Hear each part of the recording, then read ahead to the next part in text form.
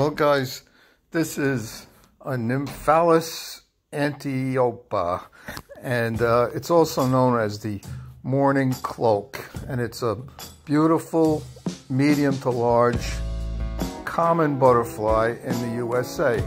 It's a semi-territorial species that is seen to chase away other butterflies and then returning to this same spot, often perching on a high object.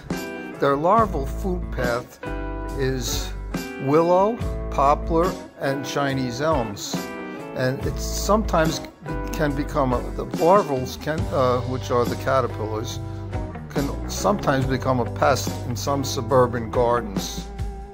But there is one place that this butterfly is considered rare and renowned, and that is England. The butterflies arrive during the summer and fall, migrating over the ocean from Europe.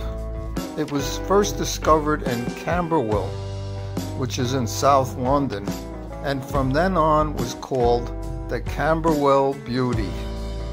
There is no evidence that this butterfly breeds in the UK, so therefore it's a pretty rare sight when they fly over the ocean and they come to England.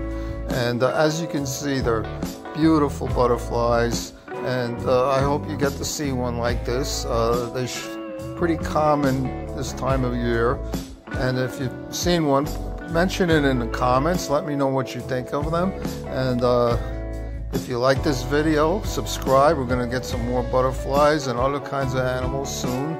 And thank you for watching, guys. God bless.